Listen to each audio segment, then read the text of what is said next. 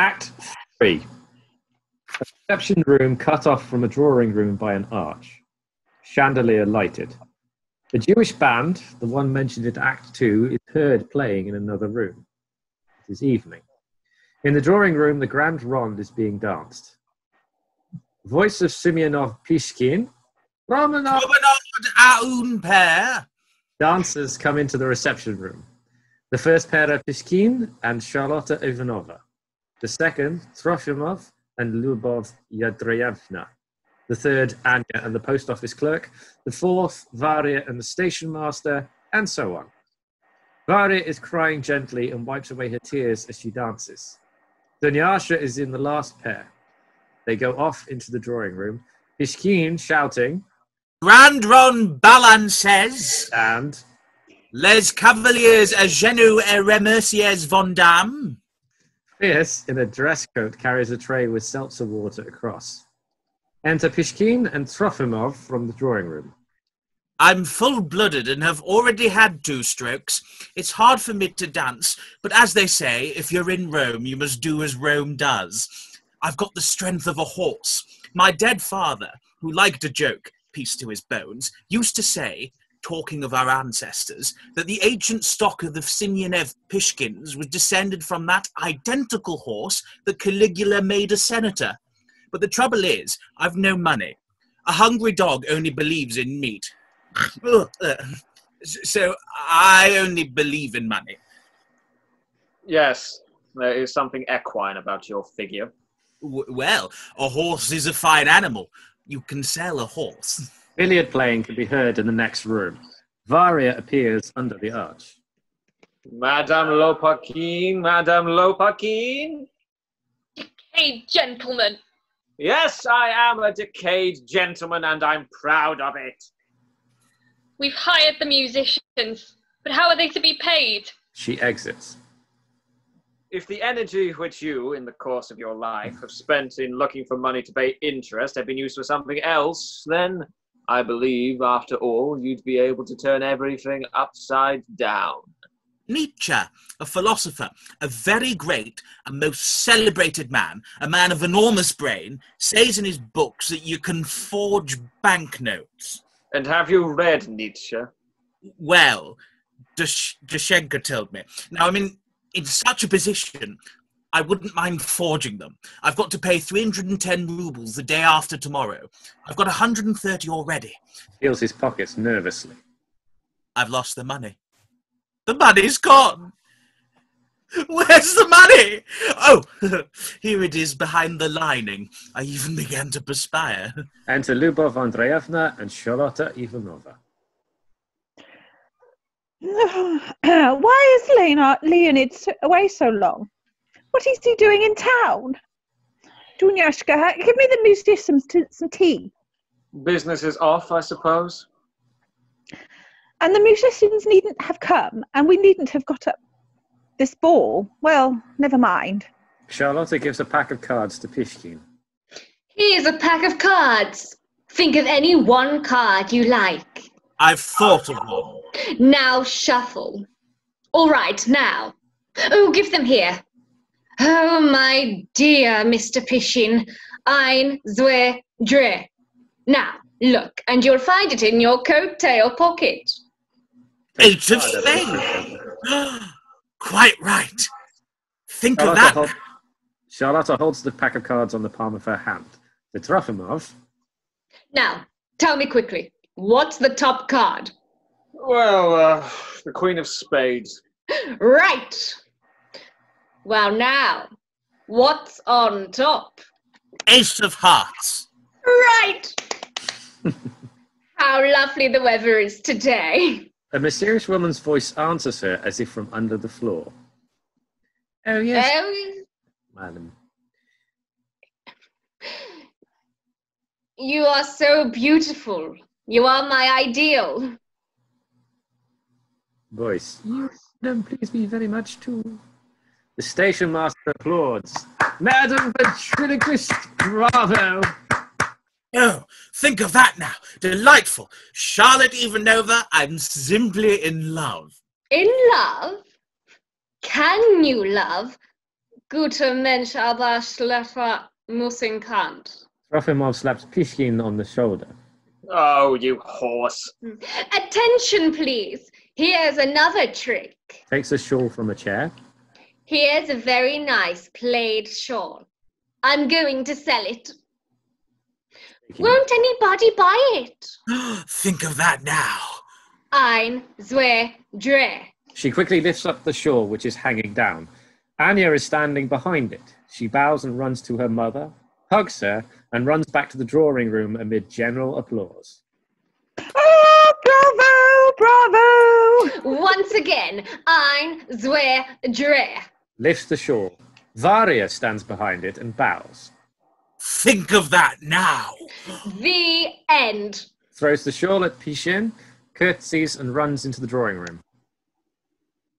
Little wretch! What? Would you? Pishin runs after her and exits. Leonid hasn't come yet. I don't understand what he's doing so long in town. Everything must be over by now. The estate must be sold, or if the sale has never came off, then why does he stay so long? Uncle has bought it. I'm certain of it. Oh, yes. Grandmother sent him her authority for him to buy it in her name and transfer the debt to her. She's doing it for Anya. And I'm certain that God will help us and Uncle will buy it. Grandmother sent 15,000 rubles from Yaroslav to buy the property in her name. She won't trust us. And that wasn't even enough to pay for the interest. My fate will be settled today. My fate. Madame Lopakhin. Eternal student! He's already been expelled twice from the university. Why are you getting angry, Varya? He's teasing you about Lopakhin. Well, what of it? You can marry Lopakhin if you want to. He's a good, interesting man. You didn't if you want to. Nobody wants to force you against your will, my darling. I do look at the matter seriously, little mother, to be quite frank. He's a good man, and I like him. Then marry him. I don't understand what you're waiting for. I can't propose to him myself, little mother. People have been talking about him to me for 2 years now, but he either says nothing or jokes about it. I understand. He's getting rich. He's busy. He can't bother about me. If I had some money, even a little, even only 100 rubles, I'd throw up everything and go away. I'd go into a convent. How nice. A student ought to have sense. How ugly you are now, Peter. How old you've grown. But I can't go on without working, little mother. I want to be doing something every minute. Enter Yasha. He's broken a billion cue. And exits. What? Why is Yephikodov here? Who said he could play billiards? I don't understand these people. Varya exits. Oh, don't tease her, Peter. You see that she's quite unhappy without that. She takes too much on herself. She keeps on interfering in other people's business. The whole summer she's given no peace to me or to Anya. She's afraid we'll all have a romance all to ourselves. And what is it to do with her? As if I'd ever given her grounds to believe I'd stoop to such vulgarity. We are above love. Then I suppose I must be beneath love. Why isn't Leonid here? If only I knew whether the estate is sold or not. The disaster seems to me so improbable that I don't know what to think. I'm all at sea. I may scream or do something silly. Save me, Peter. Say something. Say something. Isn't it all the same whether the estate is sold today or isn't? It's been all up with it for a long time. There's no turning back. The path's grown over. Be calm, dear. You shouldn't deceive yourself. For once in your life, at any rate, you must look the truth straight in the face. What truth? You see where truth is and where untruth is. But I seem to have lost my sight and see nothing. You boldly settle all important questions. But tell me, dear, isn't it because you're young? Because you haven't had time to suffer till you've settled a single one of your questions? You boldly look forward. Isn't it because you cannot foresee or expect anything terrible? Because so far, life has been hidden from your young eyes. You are bolder, more honest, deeper than we are. But think only. Be just a little magnanimous and have mercy on me. I was born here. My father and mother lived here. My grandfather too. I love this house. I couldn't understand my life without that cherry orchard. And if it really must be sold, sell me with it. He embraces Trofimov, kisses his forehead. My son was drowned here. Have pity on me, good, kind man. You know I sympathize with all my soul. Yes, but it ought to be said differently. Differently. Takes another handkerchief. A telegram falls on the floor. I'm so sick at heart today. You can't imagine. Here it's so noisy. My soul shakes at every sound. I shake all over and I can't go away by myself. I'm afraid of the silence. Don't judge me harshly. Peter, I loved you as if you belonged to my family. I'd gladly let Anya marry you. I swear it. Only, dear, you ought to work. Finish your studies. You don't do anything. Only fate throws you about from place to place. It's so odd. Isn't it true? Yes? And you ought to do something to your beard to make it grow better. Oh, you are funny. Trofimov picks up the telegram. I don't want it to be a Beau Brummel. This telegram's from Paris. I get one every day. Yesterday and today. That wild man is ill again. He's bad again. He begs for forgiveness and implores me to come. And I really ought to go to Paris to be near him. You look so severe, Peter. But what can I do, my dear? What can I do? He's ill. He's alone, unhappy. And who's to look after him? Who's to keep him away from his errors? To give him his medicine punctually?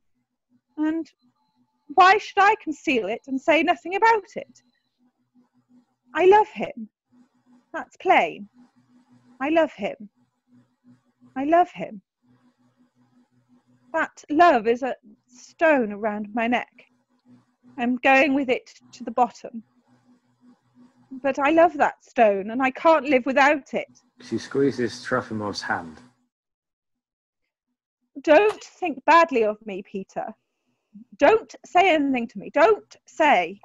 For God's sake, forgive my speaking candidly, but that man has robbed you. No, you oughtn't to say that. But he's a wretch. You alone don't know it. He's a petty thief, a nobody. You're 26 or 27 and still a schoolboy of the second class. Why not?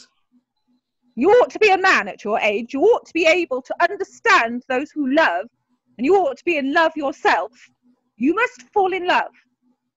Yes, you aren't pure. You're just a freak, a queer fellow, a funny growth. What is she saying? I'm above love. You're not above love. You're just what our fears calls a bungler.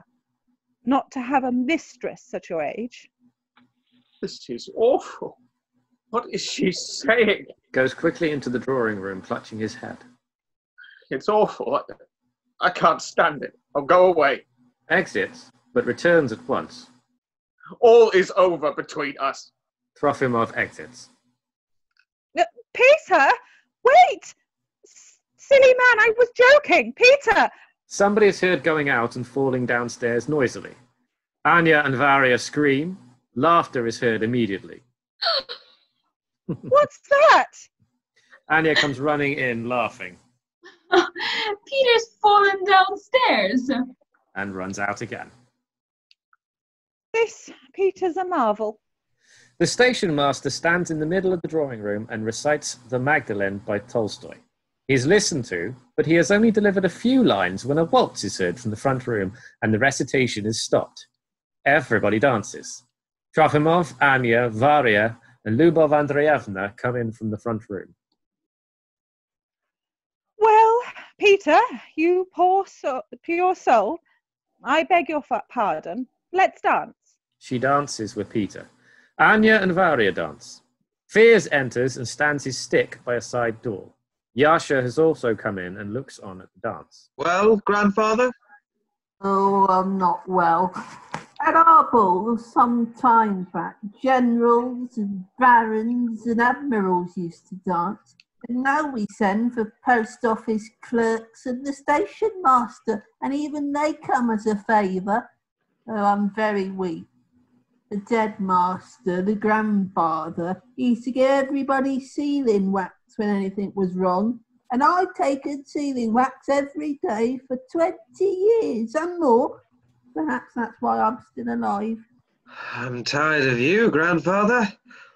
If only you'd hurry up and kick the bucket. Oh, you bungler. Trofimov and Lyuba Andreevna dance in the reception room, then into the sitting room. Mercy, I'll sit down. I'm tired. Enter Anya. Somebody in the kitchen was just saying just now that the cherry orchard was sold today. Sold to whom? He didn't say to whom. He's gone now. Anya dances out into the reception room with Trofimov.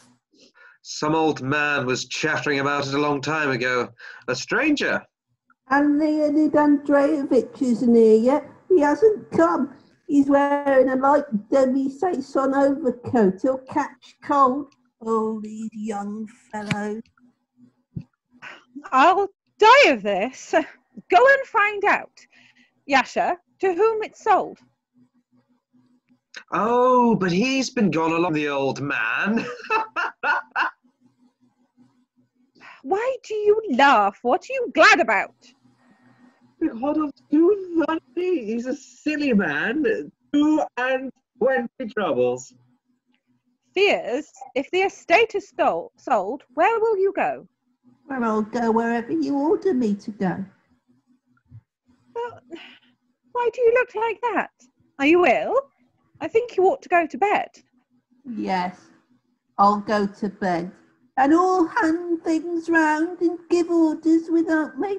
I've the whole house on my shoulders. Lyuba Andreevna, I want to ask a favour of you, if you'll be so kind. If you go to Paris again, then please take me with you. It's absolutely impossible for me to stop here. What's the good of talking about it? You see for yourself that this is an uneducated country with an immoral population. It's so dull. The food in the kitchen is beastly, and here's this Fiers walking about mumbling inappropriate various things. Take me with you, please be so kind. Enter Pischik. I come to ask for the pleasure of a little waltz, dear lady. Lyuba Andreevna goes to him. But all the same, you wonderful woman, I must have 180 little rubles from you. I must. They dance. 180 little rubles. They go through into the drawing room. Oh, will you understand my soul's deep restlessness? In the drawing room, a figure in a grey top hat and in baggy check trousers is waving its hands and jumping about. There are cries of, "Bravo, Charlotta Ivanova!" Even the mistress tells me to dance. There are lots of gentlemen, but few ladies. And my head goes round when I dance, and my heart beats. Fiers Nikolaievich. The post office clerk told me something just now which made me catch my breath. What did he say to you? He says, "You're like a little flower." Impolite. Yasha Like a exits. little flower. I'm such a delicate girl. I simply love words of tenderness. Oh, you'll lose your head. Enter Yephikodov. You, Abdot Fedorovna, want to see me no more than if I was some insect. Oh, life. What do you want? Undoubtedly. Perhaps you may be right. But certainly, if you regard the matter from the aspect, then you, if I may say so, you must excuse my candidness, have absolutely reduced me to a state of mind. I know my fate. Every day something unfortunate happens to me, and I've grown used to it in a long time ago. I even look at my fate with a smile. You gave me your word, and though I... Please, we'll talk later on, but leave me alone now. I'm meditating now. She plays with her fan. Every day something unfortunate happens to me, and I, if I may so express myself, only smile and even laugh. Varya enters from the drawing room. Haven't you gone yet, Simeon? You really have no respect for anybody. You go away, Dunyasha. You play billiards and break a cue and walk around the dining room as if you were a visitor. You cannot, if I may say so, call me to order. I'm not calling you to order. I'm only telling you. You just walk about from place to place and never do your work. Goodness only knows why we keep a clerk.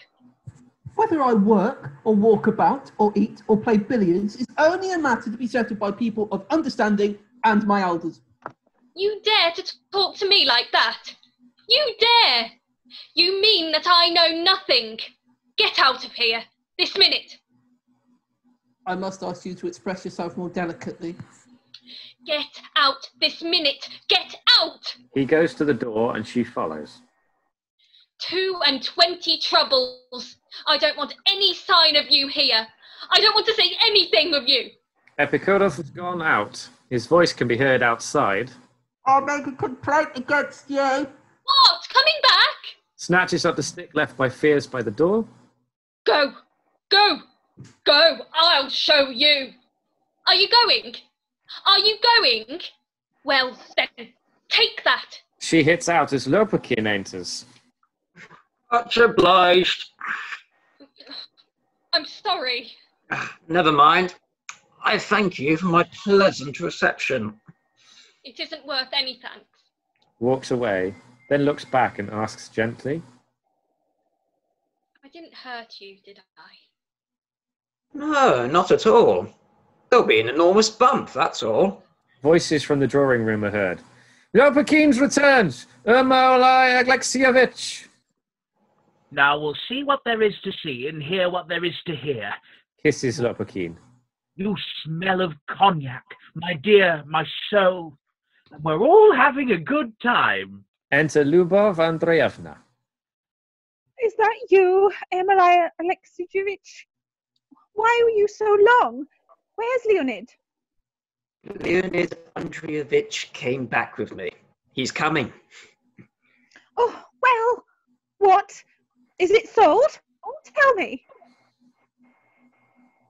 The sale ended up at 4 o'clock.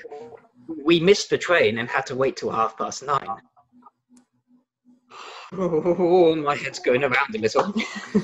Enter Gayev. In his right hand, he carries things he's bought. With his left, he wipes away his tears. Leon, what's happened? Leon? Well? Quick, for the love of God! Here, take this. Here are anchovies, herrings from Kerch. I've had no food today. I have had a time. The door from the billiard room is open. The clicking of the balls is heard, and Yasha's voice. 7, 18. Gayev's expression changes. He cries no more. I'm awfully tired. Help me change my clothes, Fears. He goes out through the drawing room. Fears after him. What happened? Come on, tell us. Is the cherry orchard sold? It is sold. Well, who bought it? I bought it. Lyuba Andreevna is overwhelmed. She would fall if she were not standing by an armchair and a table. Varya takes her keys off her belt, throws them on the floor into the middle of the room, and goes out. I bought it. Wait, ladies and gentlemen, please. My head's going round. I can't talk. When we got to the sale, Deriganov was there already. Leonid Andreevich had only 15,000 rubles, and Deriganov offered 30,000 on top of the mortgage to begin with. I saw how matters were, so I grabbed hold of him and bid 40. He went up to 45. I offered 55. That means he went up by 5s, and I went up by 10s. Well, it came to an end. I bid 90 more than the mortgage, and it stayed with me. The cherry orchard is mine now. Mine. God. My God. The cherry orchard's mine. Tell me I'm drunk or mad or dreaming. Don't laugh at me. If my father and grandfather rose from their graves and looked at the whole affair and saw how their Yermolay, their beaten and uneducated Yermolay, who used to run barefoot in the winter, how that very Yermolay has bought an estate, which is the most beautiful thing in the world. I've bought the estate where my grandfather and my father were slaves, where they weren't even allowed into the kitchen. I'm asleep. It's only a dream, an illusion. It's the fruit of imagination wrapped in the fog of the unknown. Picks up the keys, nicely smiling. She threw down the keys. She wanted to show she was no longer mistress here. Jingling the keys. Well, it's all one. He hears the band tuning up. Hey, musicians, play! I want to hear you. Come and look at Yermolay Lopakhin laying his axe to the cherry orchard. Come and look at the trees falling.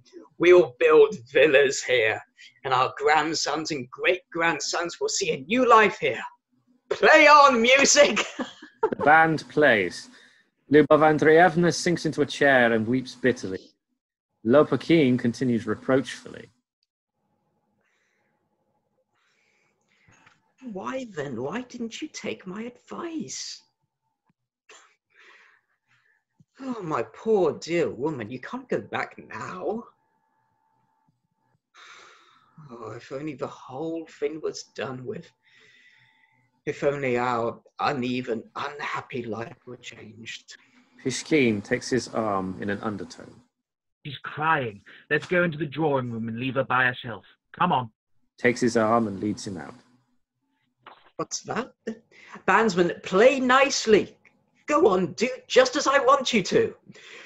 The new owner, the owner of the cherry orchard is coming. He accidentally knocks up against the little table and nearly upsets the candelabra. I can pay for everything. Exits with Pishkin. In the reception room and the drawing room, nobody remains except Lyuba Andreevna, who sits huddled up and weeping bitterly. The band plays softly. Anya and Trofimov come in quickly. Anya goes up to her mother and goes on her knees in front of her. Trofimov stands at the drawing room entrance. Mother, are you crying? My dear, kind, good mother, my beautiful mother, I love you. Bless you, the cherry orchard is sold. We've got it no longer. It's true, but don't cry, mother. You've still got your life before you. You've still your beautiful, pure soul. Come with me. Come, dear. Come away from here. Come. We'll plant a new garden, finer than this, and you'll see it, and you'll understand, and deep joy, gentle joy will sink into your soul, like the evening sun, and you'll smile. Mother, come, dear, let's go. Curtain. End of Act 3.